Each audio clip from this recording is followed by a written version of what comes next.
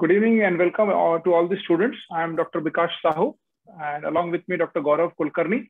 Both of us will be conducting this session.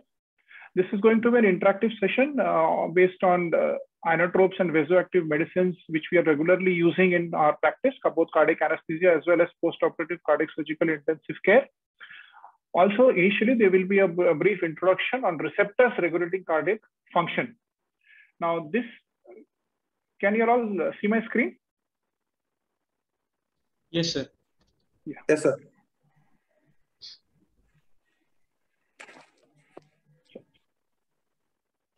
So we will be conducting this session based on the contents of this session would be first, Dr. Gaurav Kulkarni will present his talk on receptors regulating cardiac function. And then we will go ahead with a brief discussion on the regularly used vasoactive medications in our practice. We'll start off by defining a few terms, going through a few definitions, discussing a few basic physiological principles which will help us in guiding our therapy. We will discuss in brief the drug classification, and then the most common vasoactive agents which we use as anesthetists as well as post-operative intensivists. We will have a brief outline about some of the new. We will have a brief summary of some of the newer agents which are being investigated in clinical practice. And then we'll go over to some interesting case scenarios which we may face regularly in our practice. So over to Dr. Gaurav Kulkarni. Gaurav, please start your presentation on receptors. Yes, sir.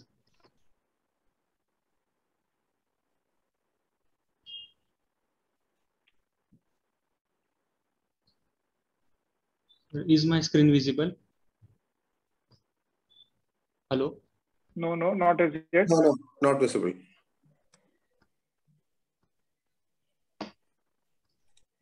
Now? Yes.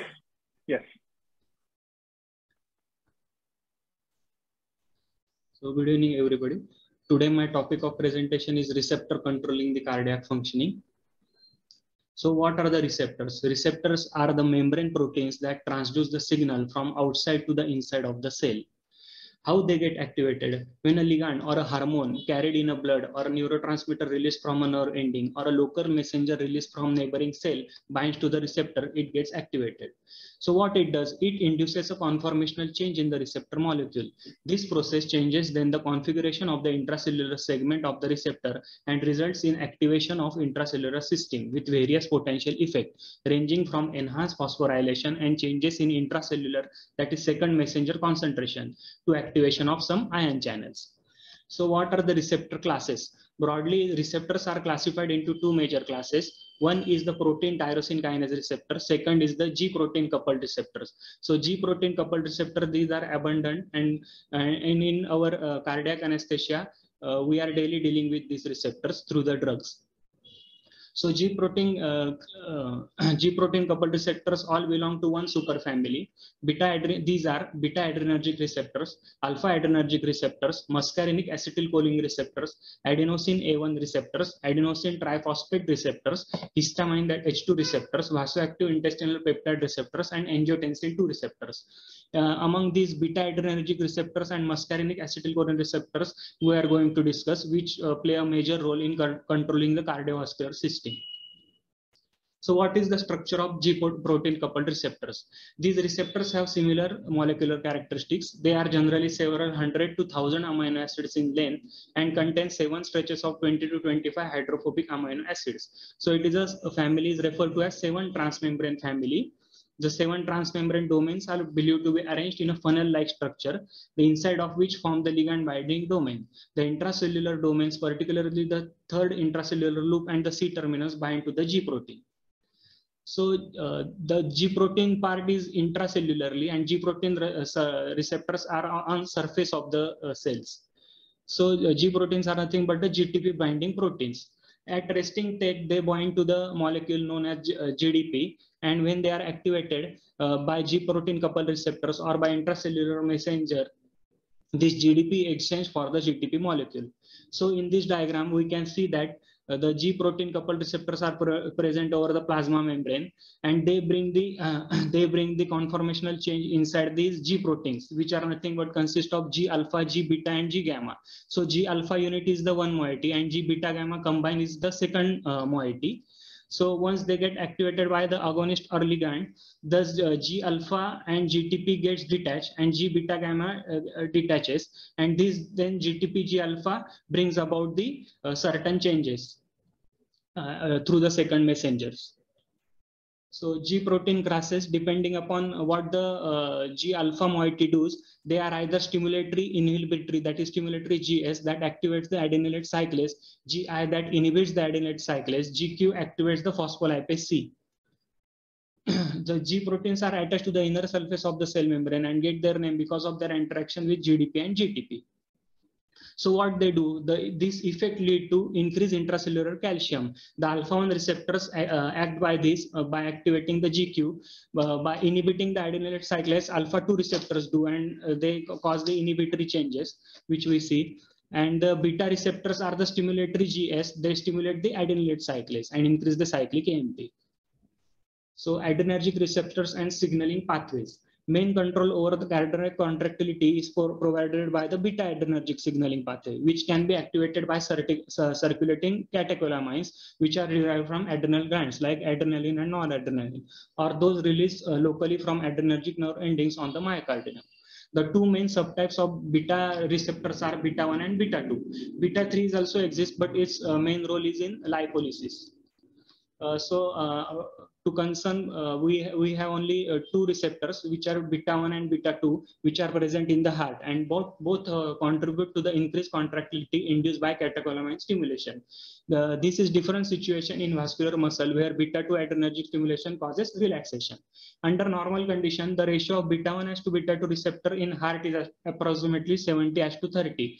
But in later session, we will discuss how it changes during the cardiac disease.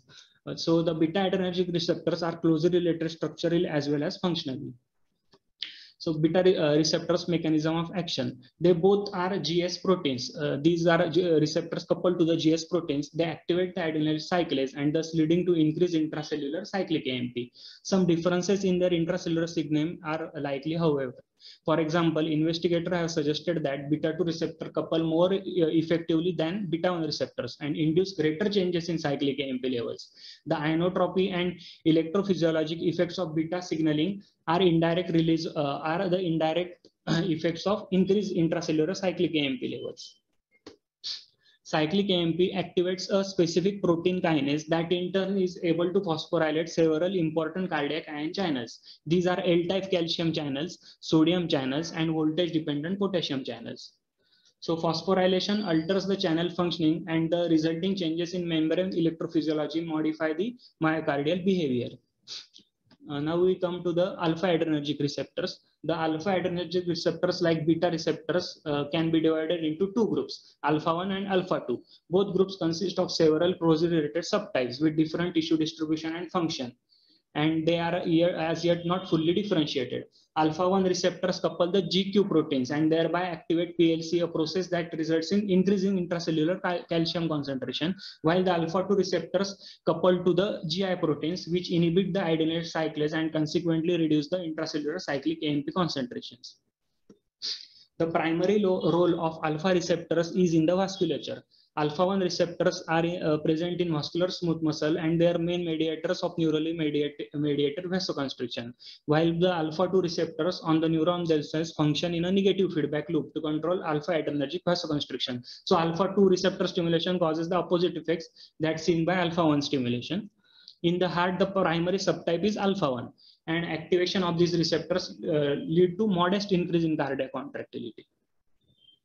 Now, how the beta receptors are regulated? Beta receptor stimulation allows the dramatic increase in cardiac output, which the human heart is capable. But this beta receptor effect is clearly intended to be a temporary measure. Prolonged adrenergic stimulation has significant detrimental effects on myocardium, with pronounced increase in cyclic AMP levels, leading to increased intracellular calcium concentration, reduced RNA and protein synthesis, and subsequently the cell death. Thus, beta receptor modulation is best viewed as a part of fight or flight response, beneficial in short term but detrimental if dependent on for too long. Cardiac failure in particular has been shown to be associated with prolonged increase in adrenergic stimulation, even to the extent that norepinephrine spillover from cardiac nerve ending can be detected in the blood of patient in heart failure. For this reason, regulation of beta receptor functioning has received significant attention, and investigators now know that several mechanisms are capable of modifying these adrenergic responses of the myocyte. But unfortunately, it appears that reduction of adrenergic responsiveness necessary to prevent cell death in presence of adrenergic overstimulation may be in large part responsible for decreased myocardial performance, which is hallmark of CCF, that is cardiac failure. One mechanism for decreasing beta receptor functioning is the downregulation of receptor, that is decrease in density of the receptor. In cardiac failure, receptor levels are reduced up to 50%. Beta 1 receptors are downregulate more than beta 2 receptors, thus resulting in change of B1:B2 ratio, which in the healthy heart is 70:30. Now in the failing heart, this ratio approximates 3:2.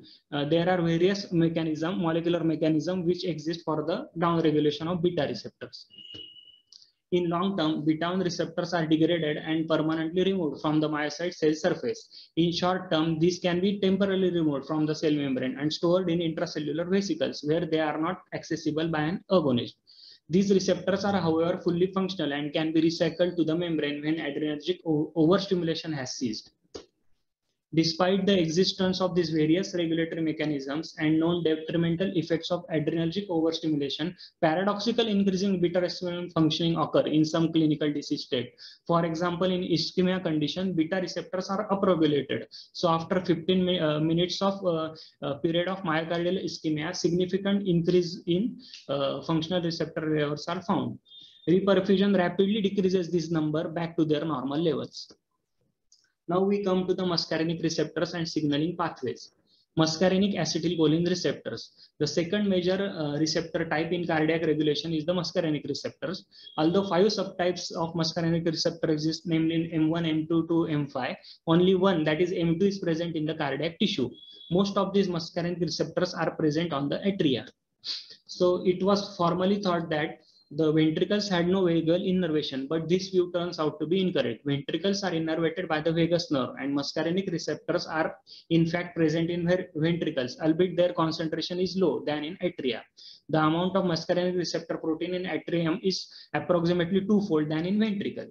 Thus, although the primary function of cardiac muscarinic signaling is to control the heart rate through the action at the atrial level, vagal stimulation can directly influence the ventricular functioning also. So mechanism of action, again the M2 receptors coupled to the GI proteins, thereby inhibiting their inhibitory. They are therefore inhibit the adenylytic cyclase and decrease the intracellular cyclic AMP level. In ventricle, muscarinic signaling primarily involves decreasing cyclic AMP level. In absence of adrenergic stimulation, acetylcholine has little effect on ventricle. In conditions of high adrenergic tone, however, muscarinic stimulation can modify the adrenergic effect. Now the regulation of muscarinic acetylcholine receptors. Whereas the role of atrial muscarinic receptors in impulse generation and the conjunction system is straightforward, the role of ventricular muscarinic receptor is not clear. It appears that under non-stressed condition, muscarinic signaling has very little contribution on cardiac contractility. In contrast, the system may act as a brake on overstimulation when there is an adrenergic overdrive. So the effects of muscarinic signaling, which almost universally oppose those induced by adrenergic signaling, may counteract the adrenergic effect. So they preserve the cardiac functioning during prolonged stress responses. Unfortunately, this compensatory mechanism may not be available in the aging heart. So increased age is accompanied by changes in cardiac muscarinic receptor expression that may make it more difficult for the heart to respond to adrenergic stress. The muscarinic system in aged heart may not be as well prepared to react to prolonged adrenergic stimulation, such observed in hypertension and in cardiac failure patients. With the exception of age, muscarinic receptors are minimally affected in settings that profoundly modify the beta receptor expression. So what are the other receptors? As stated earlier, heart and vasculature express many other G protein family apart from adrenergic and muscarinic receptors. Few examples are angiotensin receptors, which mediate the hormonal vasoconstriction in the vascular tree and are also present in the heart, although their function is not fully defined. Then receptors for several purinergic compounds are also expressed in the heart. Histamine H2 receptor mediate the inotropic action of histamine and are affected by cardiovascular disease. And for example, VIP receptors are downregulated in 70% of the population with idiopathic dilated cardiomyopathy, whereas histamine receptors are unaffected. In general, receptor coupled to GI, that is inhibitory, show little alteration in expression and function during disease state, whereas G stimulatory coupled receptors are affected more profoundly, that is beta receptors. Now the adenosine signaling. Adenosine signaling, although the can be generated by several pathways in the heart, it is usually found as a dephosphorylation product of AMP. Because AMP accumulation is a sign of low cellular energy change, increased adenosine concentration is a marker of unbalanced energy demand and supply.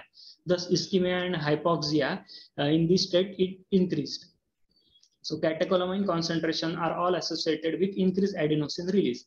Adenosine is rapidly degraded by various pathways, both by intracellular and extracellular mechanism. Its half-life is very short, in order of some seconds. Therefore, not only it is a marker of cardiac energy crisis, but also its concentration fluctuates virtually instantly with energy balance of the heart. It provides a real-time indication of cellular energy situation.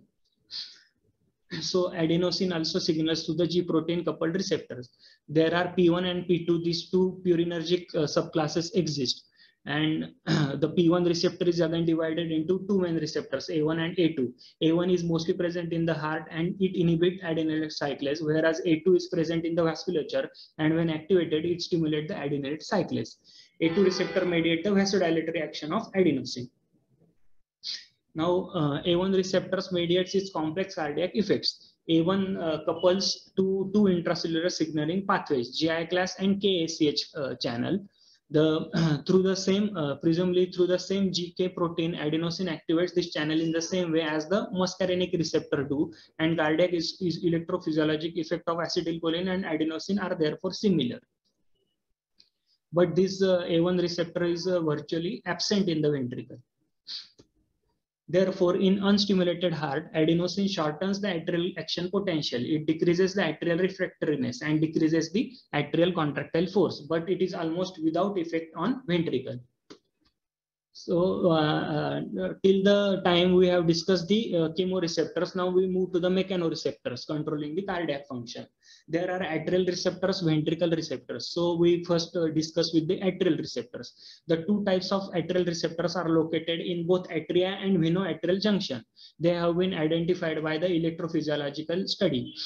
These sensory receptors are nothing but the nerve endings whose afferent fibers travel to the brainstem through the vagus nerve and the spinal via the sympathetic nerves. Atrial type A receptors are during systole and they coincident with the A wave of the atrial pulse, whereas atrial B receptors are activated during atrial filling, that is volume overload, and they fire the impulses which are coincident with the V wave of atrial pressure pulse. So atrial B receptors are stimulated by mechanical stretch of the atrial wall or venoatrial junction, which is caused by atrial filling. Now the reflex which are related to the type B atrial receptors. The type B atrial receptors are believed to play an important role in reflex regulation of body fluid volume. Stimulation of these receptors by distension of atrium cause the reflex increase in heart rate. This is called as Bainbridge reflex. The afferent pathways of this reflex is reported to be in the vagus and the efferent pathway entirely in the cardiac sympathetic nerves. Atrial type B endings are stress receptor and they respond to the pulsatile changes in atrial pressure, and their discharge activity is closely related to the volume of the atrium. Thus, the atrial V wave to which these endings response appear to be fairly accurate reflection of the atrial volume. Now, type A atrial receptors. They discharge in time with the atrial A wave. The natural stimulus is the atrial contraction, which increases the wall tension. So type A receptors signal the heart rate rather than atrial pressure, since they respond to change in heart rate. Now there are again other fibers which are coupled to the receptors, which are unmyelinated afferent fibers innervating the atria. These are group C fibers. Both type A and type B are myelinated. And now this is group C. It is unmyelinated endings that innervate the atria. There probably they are more slowly conducting unmyelinated afferent fibers than rapidly conducting type A and type B vagal afferent fibers. They respond to stretch or the transfusion of the blood with a threshold response beginning at 1 to 3 mm change in blood pressure. So in comparison to the myelinated fibers, these unmyelinated begin to discharge at higher pressure and response less to any change in atrial pressure. So receptors innervated by atrial group C fibers, in contrast to A and B, are located diffusely throughout the atria and not only in the venoatrial group. Venoatrial junction, and they are also present in the interatrial septum and in the atrial appendages. Now, what are the reflexes associated with vagal afferent fibers? The first reflex is the Bain-Bridge reflex. The stimulation of either right or left atrial receptors increase the heart rate in 1 to 2 minutes. With regard to other cardiovascular manifestation of this reflex, distension of such well-localized region of atria does not consistently change in arterial pressure, and SUR and myocardial contractility is also unaltered. But there is a large increase in heart rate. So though heart rate is increased, but myocardial contractility and SUR doesn't change. So some of the reflex tachycardia caused by venoatrial distension may come from activation of sympathetic afferent fibers. So these afferents are via myelinated afferent fibers in the vagus nerve, and efferent limb of the reflex is mediated by increased sympathetic activity. The physiologic importance is nothing but the it may increase the cardiac output during situation of increased venous return. Distension of atria also increases the urine volume and urine output and decreases the discharge of renal sympathetic nerve. If only venoatrial junctions are distended, sympathetic tone to other organs is generally unaltered. Atrial receptor stimulation associated with expanded intravascular volume causes diuresis. Now there are ventricular receptors are also present, which I have mentioned in this table. These are the unmyelinated ventricular receptors. So the receptor location, in the first column, we can see that these are located diffusely in the ventricle.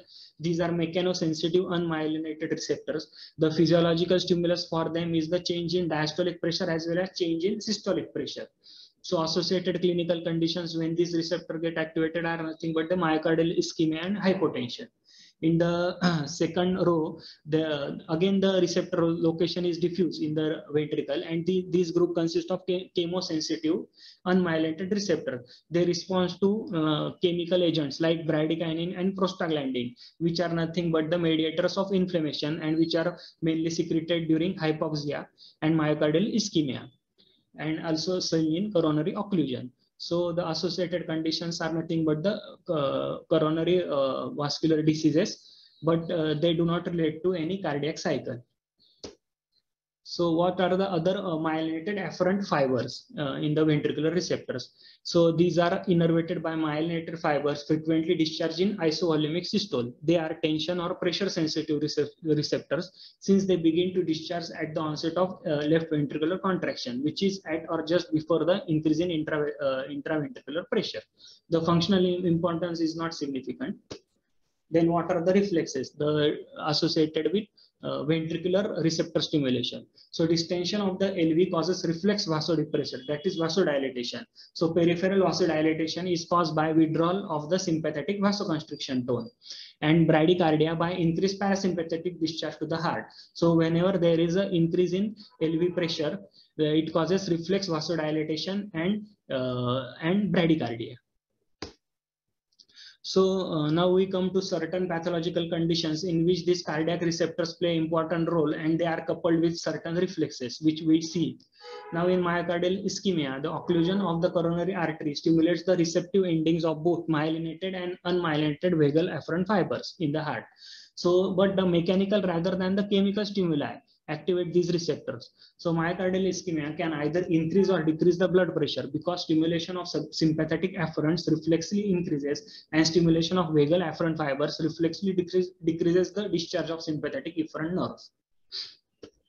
Now, ischemia also stimulates the mechanoreceptors with myelinated and unmyelinated sympathetic afferent because of wall motion abnormalities. So, sympathetic afferent fibers may transmit the sensation of pain, which is also associated with coronary artery occlusion, that is angina.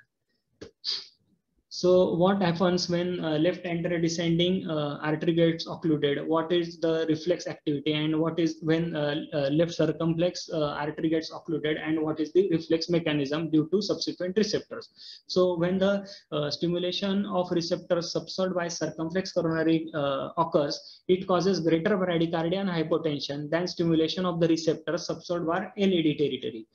This differential reflex effect is mostly due to the difference in number of receptors present in these two locations.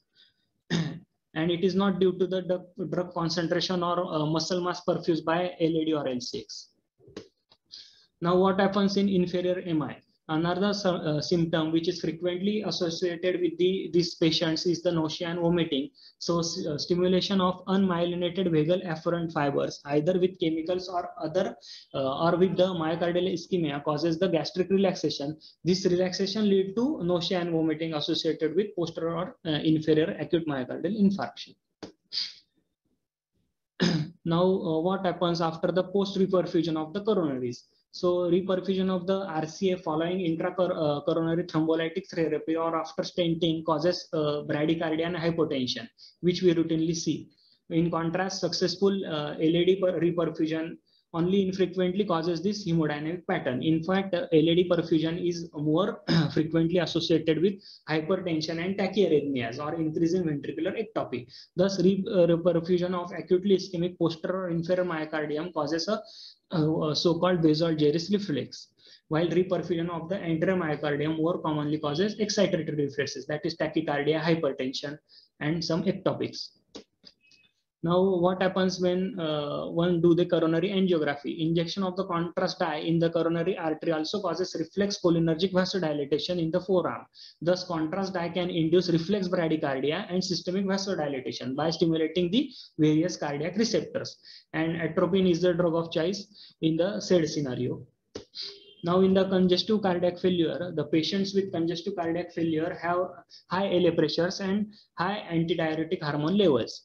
Inappropriately high ADH level may contribute to the peripheral edema, ascites, and hyponatremia in these patients. Although ADH level would be expected to decrease as a result of increased stretch on the LA, left atrial receptor may adapt or may be reset when they are subjected to chronic stretch. So in acute conditions, it may bring down the ADH level down, but in chronically congested heart, the effects are tolerated. This means left atrial receptors, they get adapted and they may reset.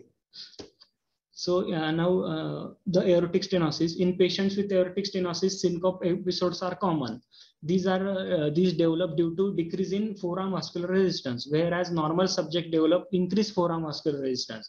This paradoxical vasodilation caused by cardiac receptor stimulation may explain some cases of syncope in patients with aortic stenosis, and particularly it is seen in exercise state. Now, to summarize, the cardiac receptors include both mechanical and chemical sensitive receptors located in the atria and the ventricle. Atrial receptor innervated by myelinated vagal afferents reflexively regulate the heart rate and intravascular volume. On the other hand, stimulation of ventricular receptors can cause either reflex bradycardia and hypotension or alternatively excitation of cardiovascular system. The former response is mediated by vagal afferents, whereas the latter is due to the sympathetic spinal afferents. Under normal conditions, cardiac receptors sense the changes in wall motion or diastolic pressure and perhaps provide a fine-tuning of cardiovascular system. However, under certain pathological conditions such as coronary ischemia, which cause release of certain substances, that is bradykinin and prostaglandin, and they may exaggerate the response of ventricular receptors. Because these receptors cause reflex depression of cardiovascular system and in particular induce renal vasodilation, they may protect the heart and kidney by lessening the myocardial oxygen requirement and by increasing the renal blood flow by causing diuresis and natriuresis. In this situation of heart failure, both atrial and ventricular receptors are reset and therefore provide for an exaggerated neurohormonal discharge. Finally, patients with aortic stenosis may demonstrate a paradoxical vasodilation and syncope during exercise when there likely is excessive stimulation of left ventricular receptor by high transpleural pressure. Thank you.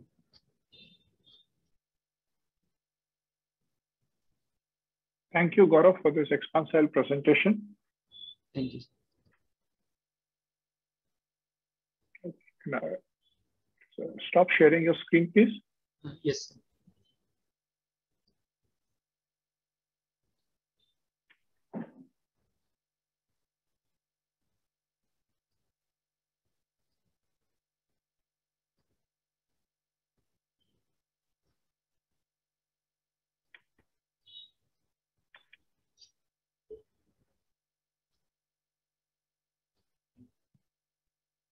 Can everybody see my screen? Yes. Okay.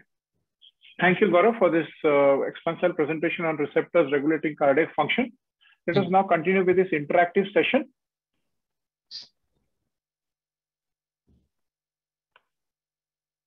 Okay, before proceeding ahead, let's go ahead with defining some of the terms that we are going to be using regularly during this presentation.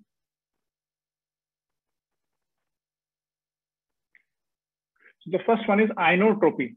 Can somebody tell me among the students? I request all the students to kindly unmute themselves, and we'll go by alphabetical order of their first names, please.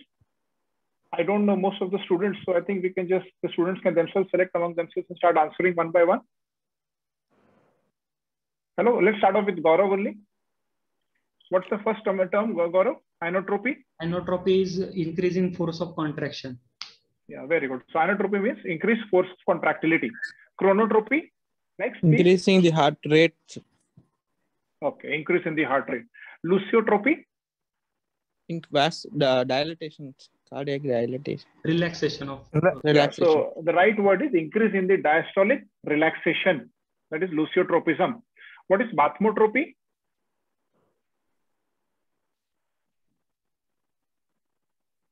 Increase the speed of conduction. No, it's actually increasing the excitability of the cardiac muscles. Increase in AV conduction is called as dromotropy. The next word. What is vasopressor? What does a vasopressor mean? It increases the peripheral vascular resistance. The systemic vascular resistance. So anything which presses the vessels. So anything which causes an increase in the systemic vascular resistance will be a vasopressor. And what would be a vasodilator be?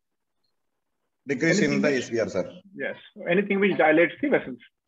Now, before proceeding ahead, let's go ahead with some of the few principles which guide the cardiac and the vascular function. Can anybody tell me what is Frank-Starling law? This law.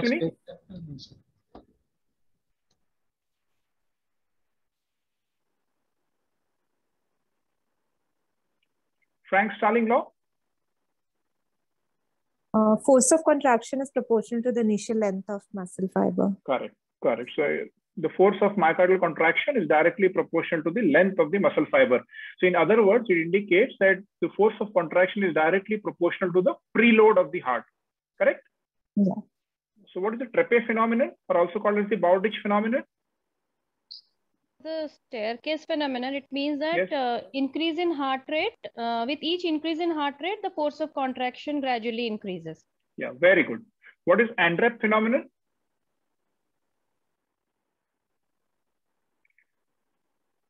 Andrep phenomenon basically. Myocardial contractility increases if SVR increases. Is Andrep. Yeah, so increase in afterload increases the myocardial contractility. How does it do that? Basically, whenever there is increase in the afterload, there will be increase in the end systolic volume, which will in turn increase preload in the ventricle. So as going by the Frank-Starling law, increase in the preload will increase contractility. What is Laplace's law?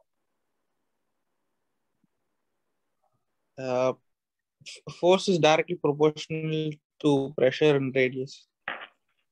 It's not force, it's actually afterload of wall stress. Torsion.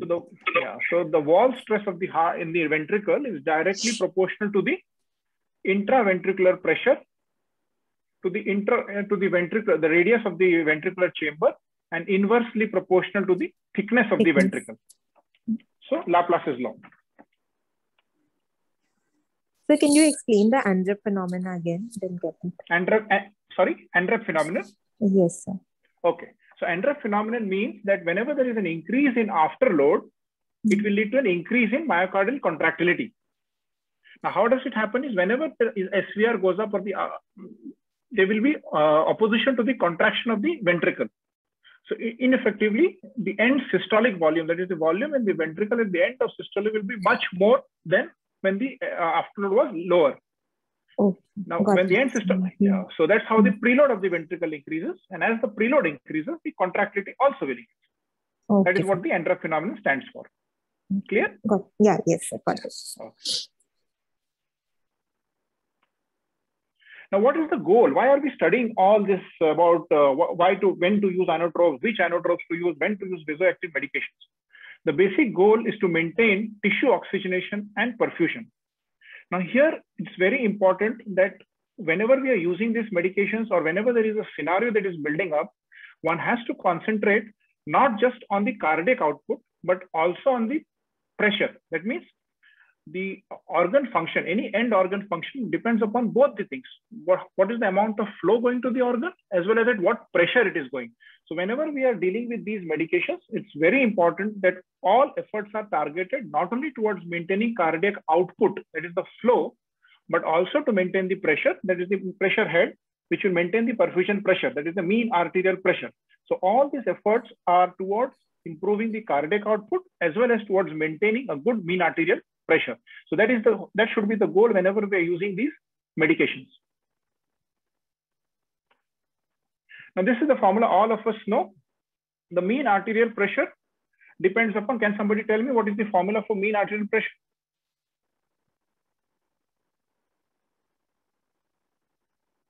It's 2/3 of the diastolic pressure and 1/3 of the systolic pressure. Okay. Can we go by this formula, what we are seeing on the screen? Can you define pressure in terms of these variables?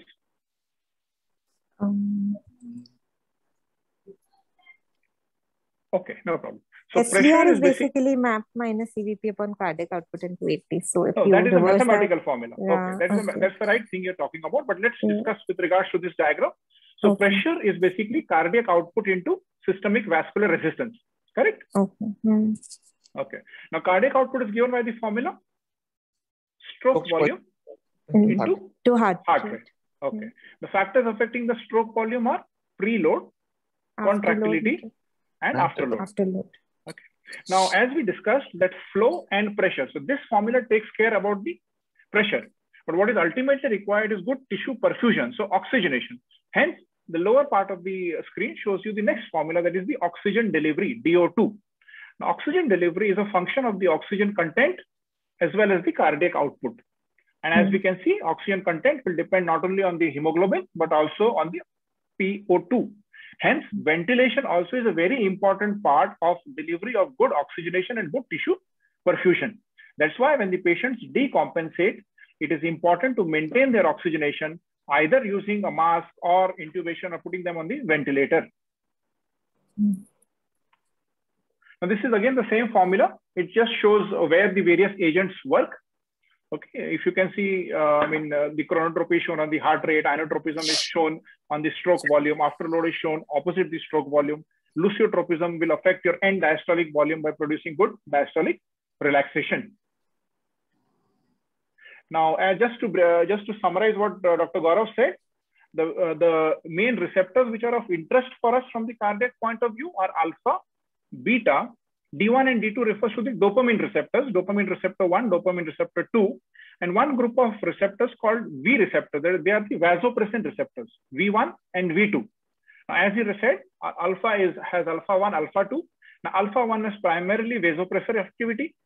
Alpha 2 is present in the central nervous system, so it mediates sedation, vasodilatation, all those things. Beta has beta 1 and beta 2.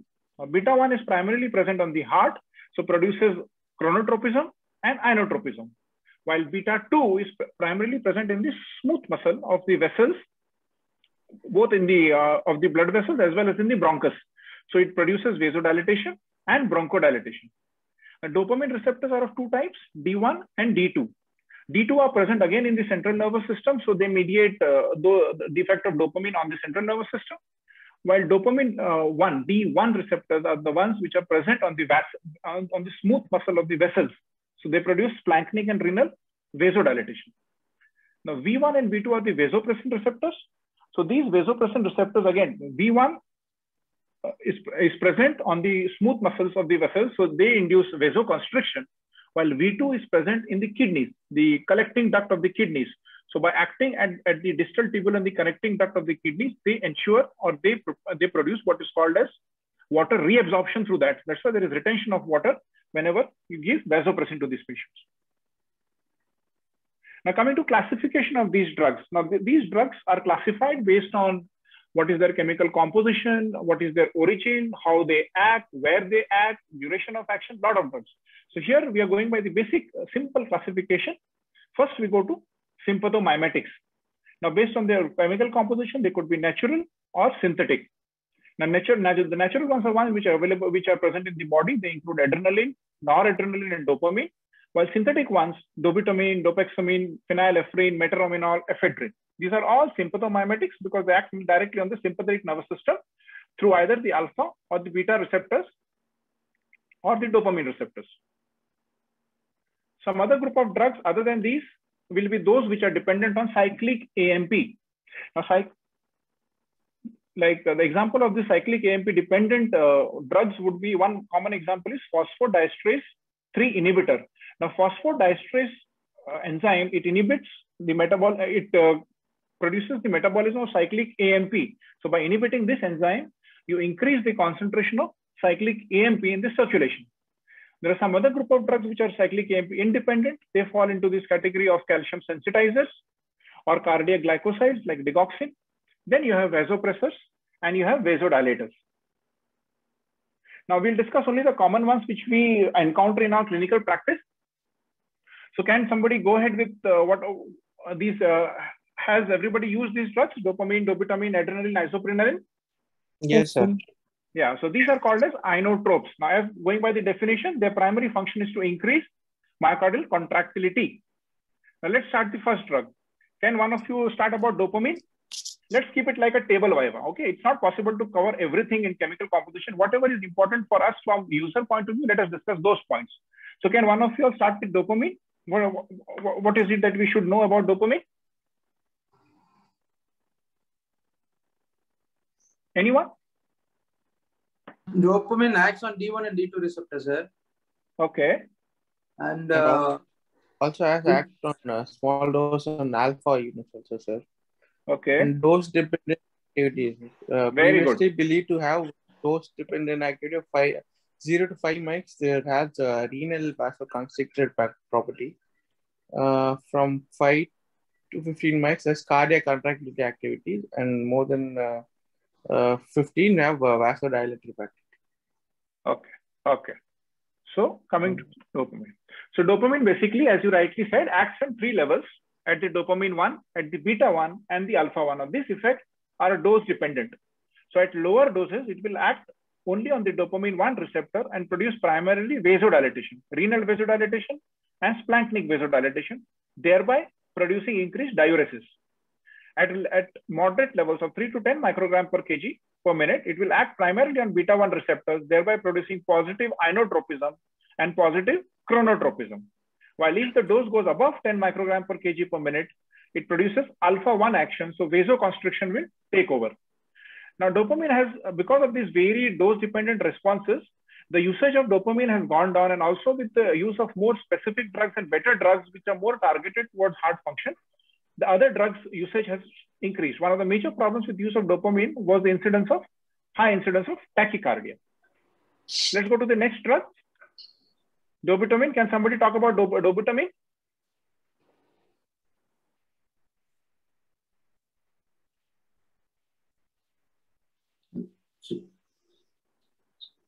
Anyone? Dobutamine acts on beta 1 receptors, beta 1 and beta 2 receptors. Okay, good. So what will be the effect be? Effect, it will increase contractility, decrease the afterload. Okay. Anything else? What will it do to the heart rate? Will it affect the heart rate also? And increase the heart rate. Sir. Okay. So dobutamine. Dobutamine has both, as you rightly said, beta 1, beta 2 effects, but but the beta 1 effect is much more than the beta 2. So it produces good amount of inotropism and chronotropism. One very important point about dobutamine is it produces some amount of lusiotropism also. Lusiotropism is diastolic relaxation. Okay, so it has some amount of lusiotropism effect also. Now, because of the beta 2 effect, it will reduce the SVR, produce vasodilatation, and can produce hypotension. One very important point is as you increase the dose of dobutamine, it can increase the myocardial oxygen consumption. So which scenario would you use dobutamine? What would be a good scenario to use dobutamine? Post Left CPP. ventricular failure. Sorry, one by one, anyone. Post cardiac bypass. In which scenario?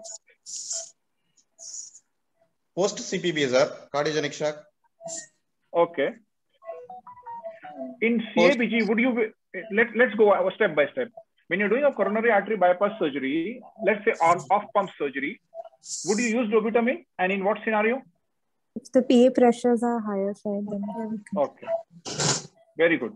So any condition, suppose if you're doing off pump CABG and during the surgery, if your PA pressures goes high, there is hypotension, ventricular distension, or bradycardia, dobutamine would be a good drug in these cases because it will produce good heart rate, it will improve your contractility, it will produce good relaxation. And if there is an underlying MR which is developed because of ischemia during grafting, by reducing the afterload, it will also reduce the MR, thereby reducing the PA pressures. In cardiogenic shock, in which scenario would you use dobutamine?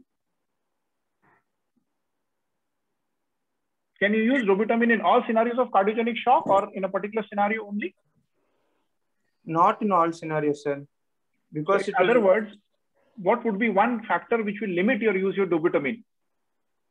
it will decrease SVR, sir. So, Yes, in hypotension patient. yes, very good. So if your systemic blood pressure is less than 90, dobutamine would not be an ideal drug in that scenario. But if cardiogenic shock is patient is presenting to you in cardiogenic shock and the systolic pressure is more than 90, you can start off with low amount of dobutamine. Sometimes when you're using dobutamine and you anticipate that pressure might fall, you can top it up or cover it up with a low dose of some vasopressor. So that is what that's about dobutamine. Let's talk about the next drug. Adrenaline. Anybody?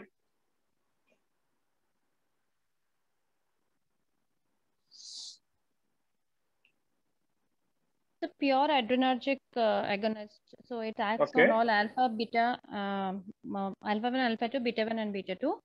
Okay. At lower doses, it acts predominantly on beta, but at higher doses, it acts both on alpha, beta, and alpha also. Okay. So what type of effect will it produce?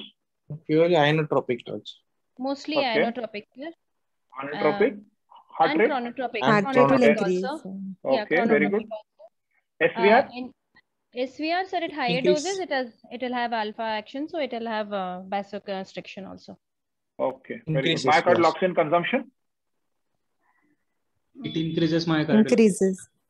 Okay, very good. So coming to now, adrenaline also has a dose-dependent response. At very low doses, less than 0.03 microgram per kg per minute, it will act primarily on the beta 2 receptors. So if you're using very highly diluted adrenaline, it can produce severe vasodilatation and produce a fall in blood pressure. However, if in the medium doses, its first effect will be on beta 1. So increase heart rate, increase contractility.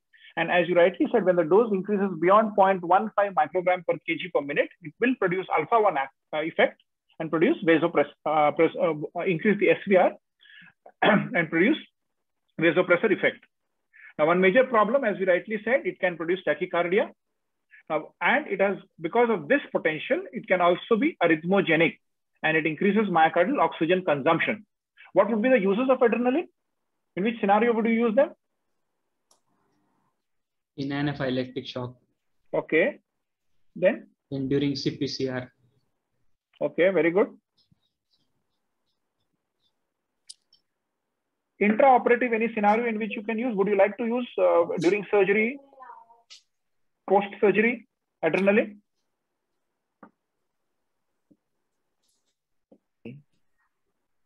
Post-cardiac surgery. Yeah, post-cardiac bypass also we can use, sir. Okay. So it's a good drug to be used perioperatively also. Especially if suppose your systemic pressure remains low, your contractility is poor, you can't start dobutamine, as we rightly discussed that if the systemic blood pressure is on the lower side, then you have to use adrenaline. Instead of using higher doses of adrenaline, you can either use a combination of drugs depending upon how the hemodynamics are. So in cardiogenic shock also, if the blood pressure is less than 90, adrenaline along with a dose of noradrenaline would be a good drug to start off. And as we know that in the CPR guidelines, adrenaline is the drug of choice for all patients. Isoprenaline. Let's discuss a few things about isoprenaline. Mechanism of action?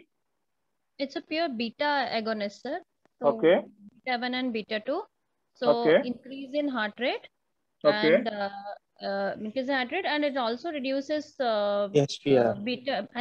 Actually, some books, some authors suggest using it even in increased PVR cases because it reduces the pulmonary vascular resistance also. Another important thing is it's a directly acting agent. So even in heart transplant patients, it will act. Why do you use it in heart transplant patients? In case if you want to have an increase in heart rate patient, those who have a bradycardia and don't want to use pacing, then it can be used. Oh, very good, very good. So you've covered most of the points. So isoprenaline, again, non-specific beta, so it has beta 1, beta 2 effect. Because of this, it will produce good amount of inotropism. It will produce increase in heart rate. And because of the beta 2, it will produce good amount of vasodilatation also. Now, as you rightly mentioned, this vasodilatation will act both on the systemic as well as in the pulmonary circulation. So it's a good drug to have and good drug to use if your heart rate is low and patient has underlying severe pulmonary artery hypertension. But there is a side effect because it produces vasodilatation, can produce fall in blood pressure. So many times you will need to add a vasopressor to it whenever you're using isoprenaline. Now there is another side effect to it because it produces dilatation of all the vessels. In normal, it can produce dilatation of the coronaries and produce the phenomenon of coronary steal, thereby increasing myocardial ischemia. That is one of the reasons why it is also used in, where is it used because of this phenomenon, coronary steal? Stress test. As a replacement of dobutamine, you can use isoprenaline also.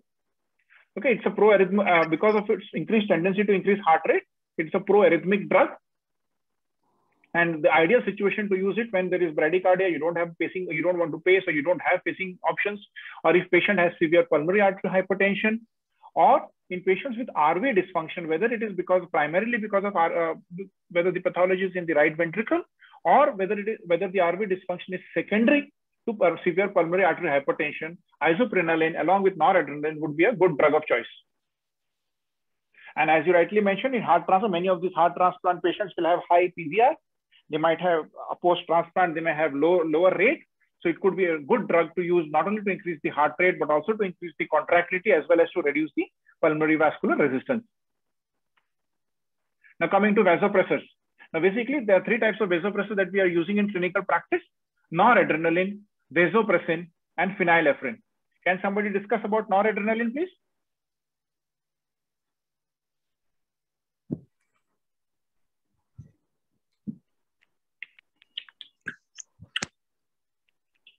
So it has alpha 1, predominantly alpha 1 action, and as well as beta 1, sir. And so noradrenaline as such, it will always increase, keep the pressures at increased SVR. Okay.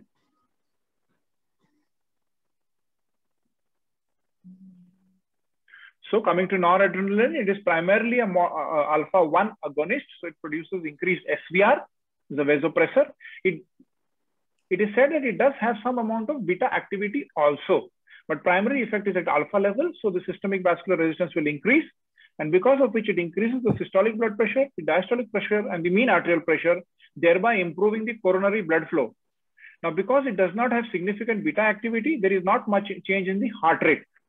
Hence, it's an ideal drug to be used in patients undergoing which type of cases? CABGs. Yes, because it will not produce much increase in myocardial oxygen consumption while increasing the coronary blood flow. So all patients of undergoing the CABG, it should be the first drug to be used. Also, patients undergoing cardiac surgery post-bypass or perioperative period, you can use it. Even all patients coming to you with cardiogenic shock, this is considered to be one of the frontline drugs that you should use because to improve the perfusion pressures. Next drug, vasopressin. V1, V2 agonist, sir. Okay. Increases the pulmonary peripheral vascular resistance. Okay. More than the SPR. Okay. It is actually useful to counteract the vasoplegia because of cardiopulmonary bypass. Very good. It can Anything else? also in shock, septic shock conditions also, not related to cardiac surgery though. Okay. Okay, good. But it can, because of increase in afterload, long-term use can cause peripheral gangrene and all. Also because if it increases the afterload, myocardial oxygen demand also increases. Okay. So vasopressin, as we discussed, acts via two receptors, V1 and V2. V1 is present on the vascular smooth muscle, so it produces vasopressor effect. And V2 is present on the renal collecting duct, so it produces water reabsorption. Primary effect that we use it for is vasoconstriction. Now it can produce, it's a much stronger vasopressor compared to noradrenaline. So it can produce intense vasoconstriction, especially the dangerous ones are limb ischemia or mesenteric ischemia. So one has to be, whenever you're using vasopressin, you have to be very careful and monitor both the limb perfusion as well as perfusion of the mesenteric. So right tube aspiration, girth monitoring, abdomen, keep a watch on the abdomen also. Now the scenarios in which you can use vasopressin. First is CPR. Why do you prefer vasopressin in CPR? Is there any particular reason?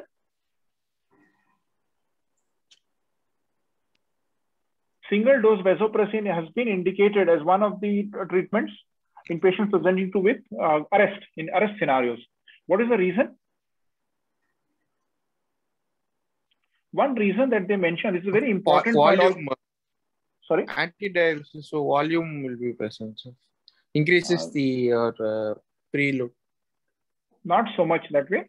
But one very important feature of vasopressin is that normally hypoxia and acidosis, they blunt the effect of all the adrenergic drugs. But vasopressin is not affected by any hypoxia and acidosis. So there are a lot of studies which have shown that early institution of vasopressin in arrest scenario leads to better outcome post CPR. Similar, so there's a lot of studies which have shown this. Hence, so this is the reason why it could be one of the frontline drugs in patients presented to you with arrest. Similarly, in septic shock. Sorry? Sorry, sir. How much drug do you give, sir, in a case for us? Sorry, I can't hear you. During CPR.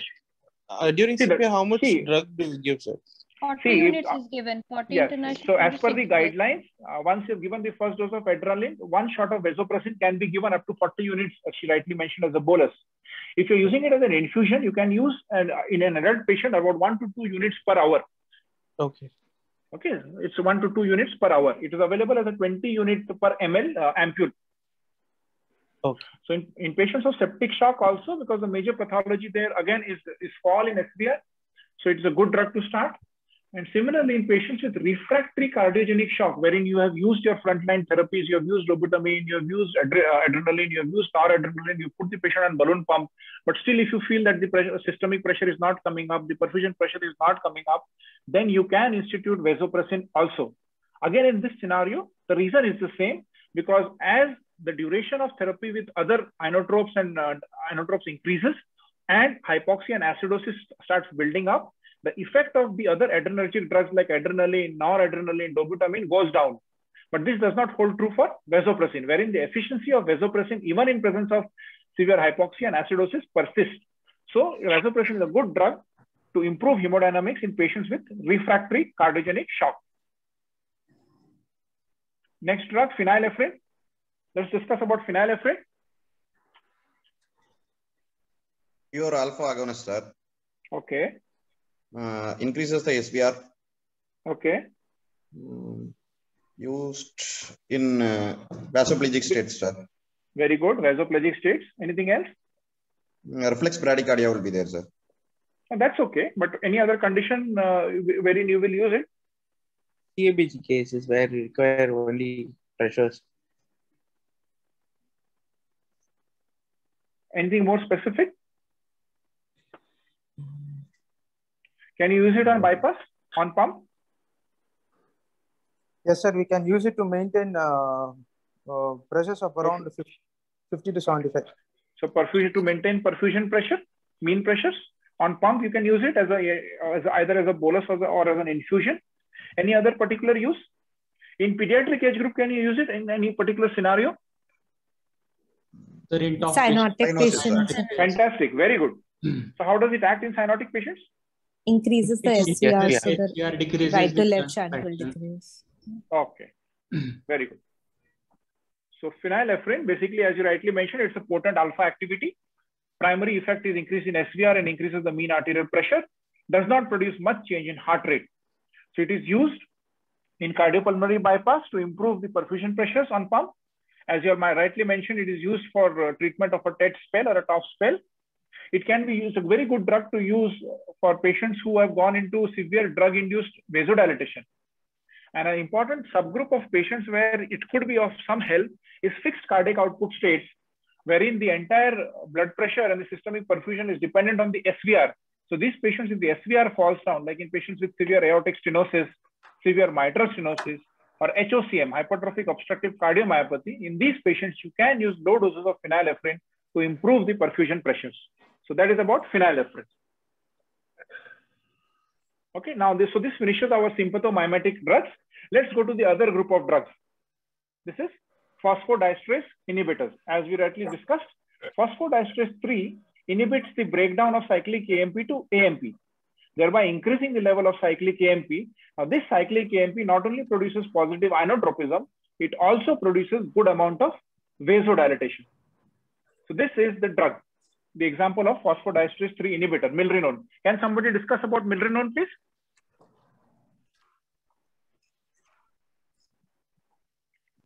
So it's a lucitropic drug, sir.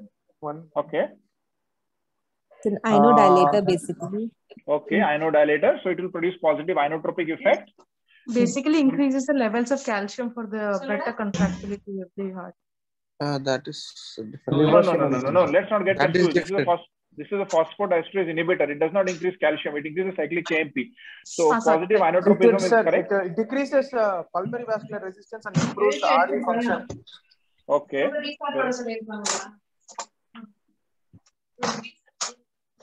Okay. So milrinone, as we said, it's a PDE, phosphodiesterase 3 inhibitor. It's a very good inotrope.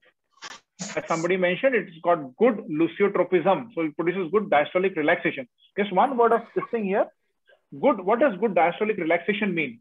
It means that when there is good diastolic relaxation, the heart is able to contract better. So the inotropism is better in presence of good lusiotropism. So hence, lusiotropism becomes a very important character of a drug. It does not affect the heart rate or the myocardial oxygen consumption much. It reduces the SVR and the pulmonary vascular resistance both, so produces good amount of vasodilatation. Hence, in most scenarios, you will have to use it along with the pressor agent. Now, one very unique property of milrinone is that it's got a long half-life of around 2 to 4 hours, approximately around 2.5 to 3 hours. Hence, even when you stop milrinone, the action does last beyond discontinuation.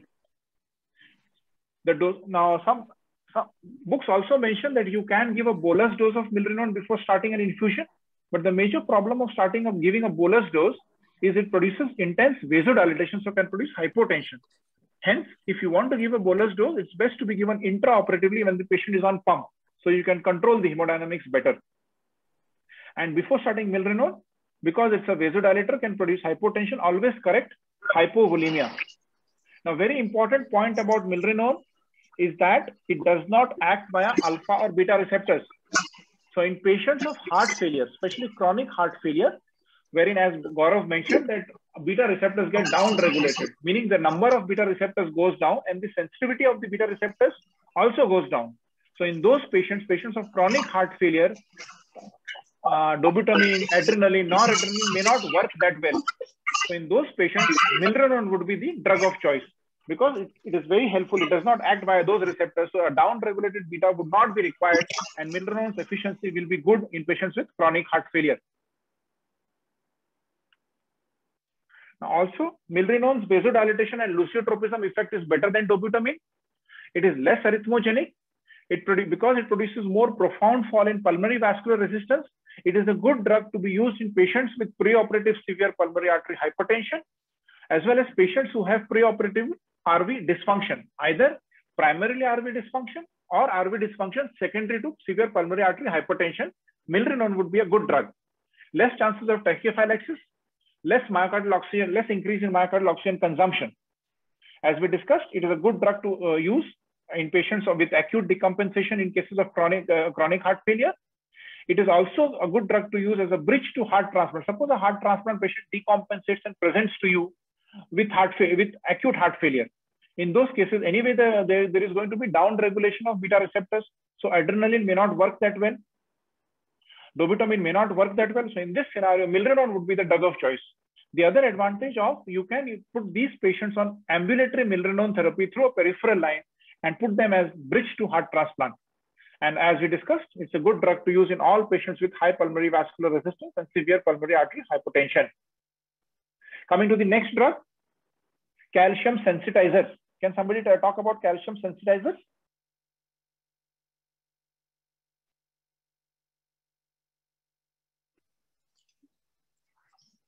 Levosimendan is one of the examples of calcium sensitizer. Can somebody talk about levosimendan, please? Sir, it will decrease the uptake of calcium, and therefore it increases the number of calcium available for binding to the troponin, and so hence it enhances the rate of contraction, sir. Very good. What are other effects of levosimendan?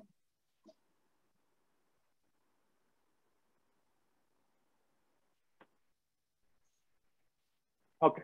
So levosimendan basically comes under, as you rightly mentioned, it comes under the group of calcium sensitizers. So it increases intracellular calcium and sensitizes, makes the cell more sensitive to this calcium. Besides this, it also it acts on the potassium ATPase channel as an opener of the potassium ATPase channel. It is known to have small amount of phosphodiesterase 3 inhibitor activity also. As a result of all this, it's a very good inotrope. It produces good diastolic relaxation, so excellent lusiotropism. It can produce tachycardia because of its calcium sensitizing. Because of these effects, and because of the phosphodiesterase 3 inhibitor activity, it can produce good amount of vasodilatation, which can be both arterial as well as venous. Now, because of opening of these potassium ATPase channel, it does produce some amount of ischemic preconditioning. Now, because of these vasodilator properties, as we discussed, just like milrinone, if you're giving it as a bolus, it can produce hypotension. Again, it is a good drug to use in patients with heart failure, both acute heart failure as well as chronic heart failure. Primarily, again, same reason, because it works well in patients who have down regulation of the beta receptors. Ideal dose is around 0.05 to 0.2 micrograms per kg per minute. Now, the last group of drugs in this inotrope is digoxin. Can somebody talk about digoxin? It's a cardiac glycoside, sir. Okay. How does it act? So it basically it acts on it competes with the sodium potassium channel. Hence, it increases the one it has direct effect and it has indirect effect, sir. Direct effect is by increasing the contractility, sir. And indirect effect is like it decreases the uptake of norepinephrine at the nerve terminus, and hence again it will increase the inotropic effect. Correct. So digoxin basically inhibits the sodium potassium ATPase, thereby increases the intracellular calcium. The major advantage of digoxin is that it's available in an oral form. But the major what is the major disadvantage of digoxin? Long half-life, sir. Anything else? Narrow therapeutic index. Toxicity. Okay. So as I mentioned in this slide, it's got a very narrow therapeutic index. Means what? What does narrow therapeutic index mean? You should be cautious regarding its serum concentration and subsequent lab necessary. So what are the factors which affect it? One is electrolytes potassium level, sir. Yes. So electrolyte imbalances, hypokalemia, less of potassium, less of magnesium, and large and higher quantity of calcium. So hypercalcemia, hypokalemia, hypomagnesium. Many of these patients who are on digoxin will also be on diuretics. because of underlying heart failure, myocardial dysfunction. So hence, it becomes important to monitor the level of these electrolytes as well as the risk of toxicity of digoxin increases in presence of these electrolyte imbalances.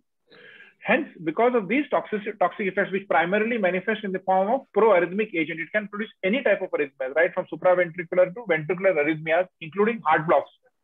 Hence, the usage of digoxin is very limited in the present scenario in the presence of much more specific drugs, both oral as well as IV.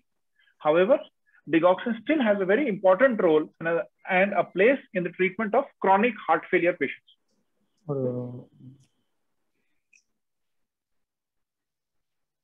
Okay, a few things about vasodilators. The two prototype drugs that we use regularly in our practice are nitroglycerin and SNP. What is the difference between the two? Anybody? What is the difference between NTG and SNP? SNP One is is arterial predominantly vasodilator. vasodilator, one is predominantly venodilator, sir. Which is veno and which is what? Sir, NTG is sodium veno. nitroprusside is predominantly arterial dilator. NTG is predominantly venodilator, sir. Okay, very good. So primarily venodilator is NTG, so it will reduce the preload, and primarily arterial dilator is SNP, so it will produce fall in SVR and produce hypotension. Now, what the major problems with these two drugs are? Both of them produce reflex tachycardia, and there is development of significant tachyphylaxis with its use. As the duration of usage keeps increasing or the dosage of usage keeps increasing, there is tachyphylaxis to these drugs. There is a chance of cyanide toxicity and methemoglobin anemia occurring with sodium nitroprusside and NTG. And the major, it has got a very rapid onset, so it can be used fast, but there is a rapid offset also of these agents. Okay. Now this finishes a basic thing about most of the common, we have not discussed all the drugs available, but we've discussed the commonest drugs which are used in clinical usage. A few points about some novel agents which are in research, at the level of research and in animal studies. The first drug is istaroxime. This is supposed to be a sodium potassium ATPase inhibitor, producing good inotropism and lusiotropism, but no vasodilatation. The second drug is omecamtiv mecarbil. This acts at the level of cardiac myosin, that is the muscle protein at the level of the cardiac myocyte. It is an activator of the cardiac myosin, and by activating the cardiac myosin, produces good amount of inotropism, but does not produce any increase in oxygen consumption. The other drug is nitroxyl, which is similar to nitric oxide. It is a potent arterial and venodilator, producing good amount of inotropism and lusiotropism. However, compared to other NTG and SNP, does not produce much of, it's not shown to produce much of tolerance or tachyphylaxis.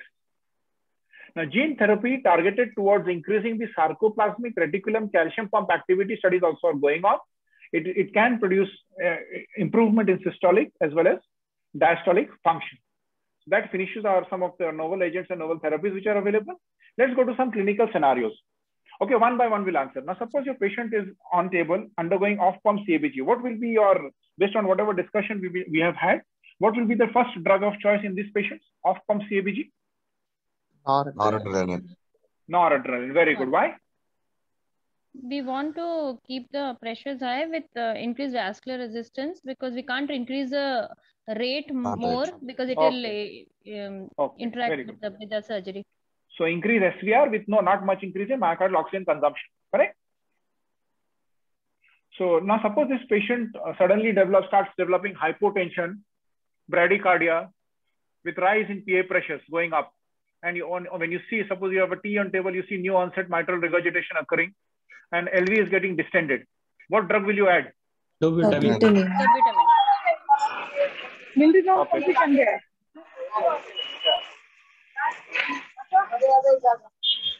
So the drug, as you rightly mentioned, dobutamine we will add. Milrinone also could be a good choice. Now, suppose if the blood pressure falls to below 90 at that time, then what would be the drug? Your PA pressure is high, but your systemic pressure has gone down. Add some vasopressor like noradrenaline plus. Noradrenaline is already going on.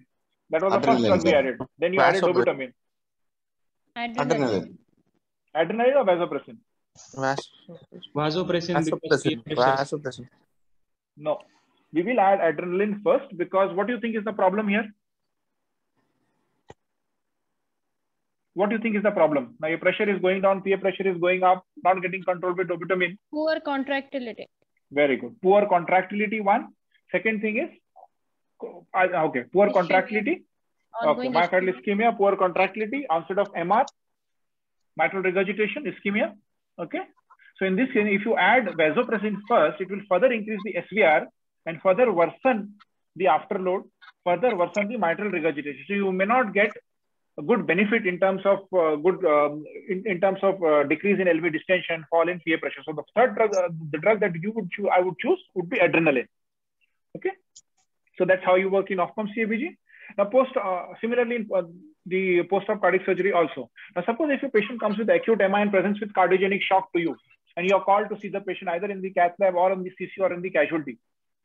You check the patient, your systemic pressure is more than 90, but LV function is low, peripheries are cold, pressures, you get the systemic pressure as 90, no output, patient looks to be in pulmonary edema. What would be your drug of choice?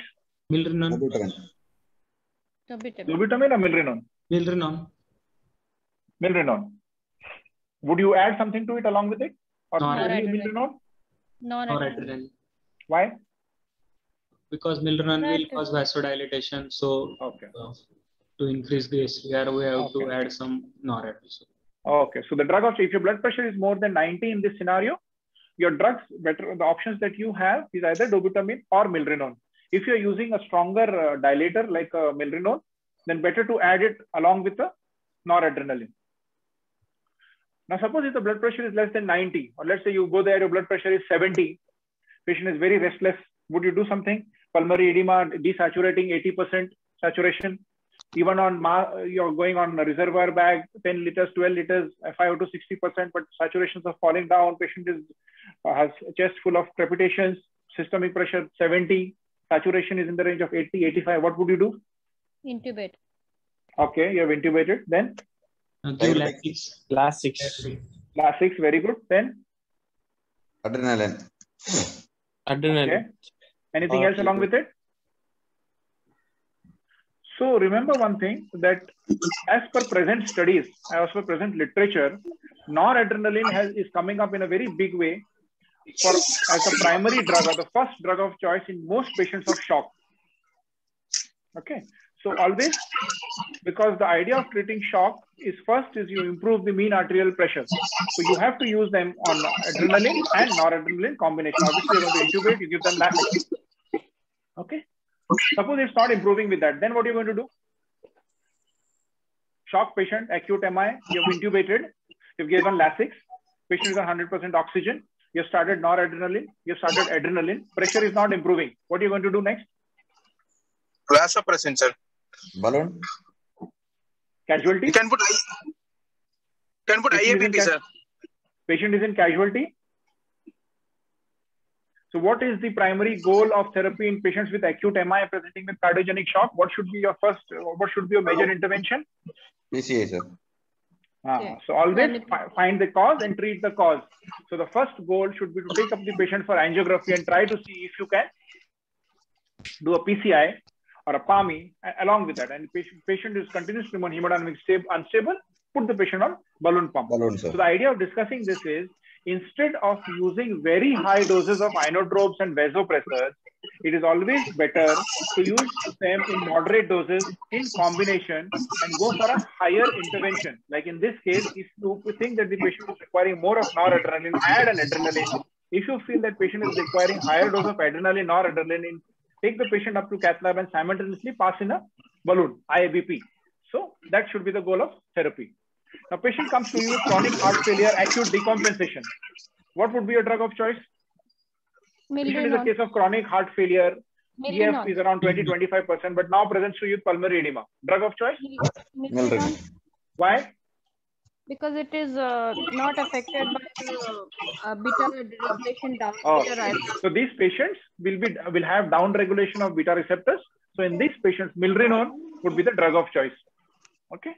Cardiac arrest we have already discussed. Suppose patient presents to you with vasoplasia. Vasopressin. No. Noradrenaline and vasopressin both can be used. Yes, depending upon what is the cause and what is the thing, you can use either or both the drugs. Patient presents to you with right ventricular myocardial infarction. What are the combination of drugs that you're going to use? Right ventricular myocardial infarction. Milrinone. Noradrenaline. Why Milrinone? Because why noradrenaline? PVR. Milrinone. But you expect the PVR to be high? It's right ventricular MI, primary RV problem.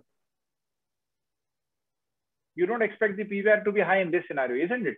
Because nothing, if the RV has got infarcted, nothing will be flowing into the pulmonary circulation to produce high PVR. Okay. Okay, my answer is correct, but milrinone, the reason is studies have shown that RV function by further reducing the PVR and by producing good inotropism in patients with RV dysfunction, whether it is primary or secondary. Primary meaning whether there is a problem with the right ventricle, or secondary because of other causes like as you said, severe pulmonary artery hypertension in those cases, or pulmonary thromboembolism. In those cases also, RV function is supposed to be better if you use a combination of milrinone along with a vasopressor. But always remember, in all patients with right ventricular problems, the main idea should be to improve and keep the mean arterial pressure on the higher side. Always remember this golden rule that in all patients presenting to you with RV dysfunction, whether it is primary RV problem or secondary RV problem secondary to some other cause, the goal of management should be to maintain good perfusion pressure, to maintain good mean or higher mean arterial pressure. So noradrenaline always should be used in these patients to maintain good perfusion pressures, along with using a use of milrinone. In patients presenting to with bradyarrhythmias with leading to hemodynamic instability, drug of choice? Isoprenaline. Sorry? Isoprenaline. Isoprenaline. This is one unique scenario in which isoprenaline would be the drug of choice. Bradyarrhythmias, or even in patients whose heart rate is low but who have severe pulmonary artery hypertension. Even in RV-MI, if you don't have milrinone with you, and if the heart rate is low, because many of these patients of RV-MI will be in bradycardia. So in this scenario also, isoprenaline also could be a good drug because it will improve your heart rate, it will improve your RV contractility, it will keep the PVR low. So isoprenaline could also be used in a scenario of right ventricular myocardial infarction. So we are clear with these clinical scenarios. Any question anybody has on these clinical scenarios? Any doubts?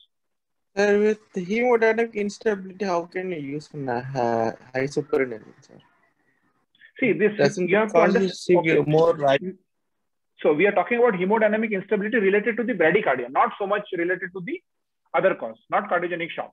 Okay, so this bradycardia leading to hemodynamic instability, specific scenario. Okay. So always remember, now to conclude, whenever you're using these drugs, always remember that monitoring becomes the most important part when you're using any of these drugs, either in isolation or in combination. So one has to know what are the normal hemodynamic values that exist in the body, what are the normal hemodynamic values that you need to target. And always monitor these patients. By monitoring, if the patient is on inotropes or vasopressors, always best to monitor the ECG, best to monitor the arterial pressures, and try as much as possible to give these drugs through a central access. In certain scenarios, if some centers are based on center-specific protocols, if you're using Swan-Ganz catheter, you can monitor cardiac output, SVR, PVR, all the various values, calculate these values, and then taper or alter your therapy based on these values. So we are already aware of these hemodynamic values. So this is just a chart representing that.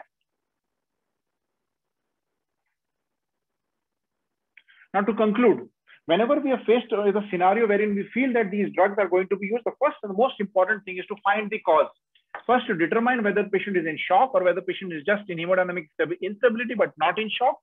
And once you have made the diagnosis that there is hemodynamic instability or patient is in shock, you first find the cause of shock.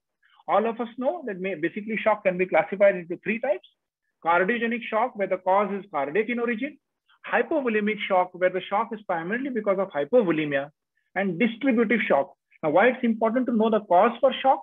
Because the cause, once you know the cause of shock, your therapy will depend basically upon the type of the cause of shock. If it's cardiogenic, you'll go for more of inotropes or inodilators. If there is hypovolemic shock, you use vasopressor along with volume. If there is distributive shock, now what are the types of distributive shock? Distributive shock basically is a condition where the SVR goes low. So it can happen in neurogenic shock or spinal shock or post-brain death, septic shock, anaphylactic shock, or sometimes with severe systemic inflammatory response syndrome. These conditions will lead to massive fall in SVR. So when you measure the hemodynamic variations, you will get a high cardiac output, but low CVP, low wedge pressures, low CVP, low SVR. So this will come under classification of distributive shock. And in these scenarios, early intervention using vasopressors, whether it is noradrenaline, vasopressin, And in certain rare conditions, methylene blue can also be used for treatment of these patients of distributive shock. Now, one point again I would like to mention here is certain patients, like patients who are on long-term angiotensin receptor drugs, like, these especially heart failure patients, these patients have a higher tendency to go into severe systemic inflammatory response syndrome post-surgery, like post-heart transplant or post-LVAD surgery. So in these patients, early institution of vasopressor therapy is what is required. Hence, one has to be very sure about, before instituting therapy, as to what is the cause for the hemodynamic instability. And remember always that you have to use the lowest possible doses which support the perfusion and not the highest possible doses. And combination therapy is always better. Remember that in presence of acidosis and hypoxia, these two factors, they affect the receptor binding. So and especially for sympathomimetic agents like adrenaline, noradrenaline. So if there is persistent acidosis, persistent hypoxia, you have already used adrenaline, noradrenaline, dobutamine combinations. Or if patient is in refractory cardiogenic shock, vasopressin should be selected as one of the drugs, because acidosis and hypoxia do not act on vasopressin. Remember that desensitization and downregulation occurs in patients with chronic heart failure, also in patients who are on prolonged therapy or long duration therapy with these inotropes and inodilators. So in these group of agents, phosphodiesterase 3 inhibitors like milrinone or levosimendan could be good drugs of choice. Okay, thank you. Any questions or any comments? If anybody wants to add something, or if there are any doubts, feel free to ask.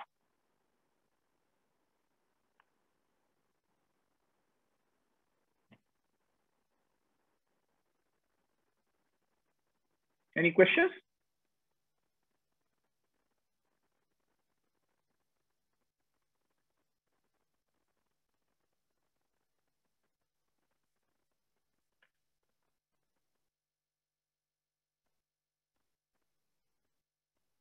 Any doubts with regards to any of the drugs?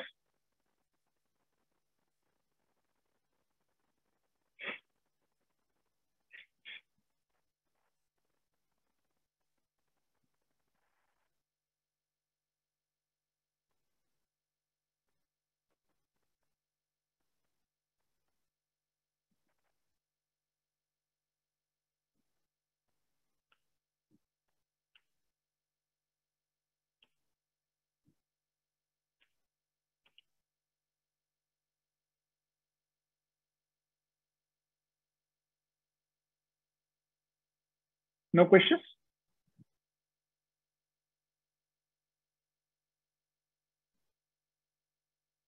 Any questions for Dr. Gaurav?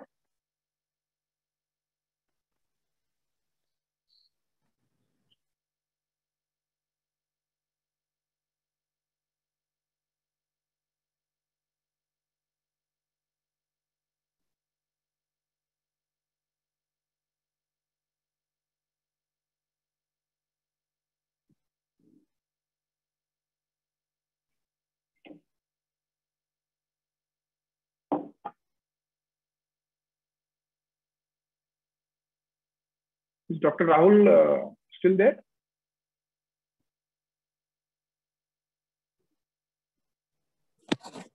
No, sir. Rahul sir is not online. So if there are no questions, I think we can close the session. Dr. Rahul? Yes, sir. No questions, sir, from my side, sir.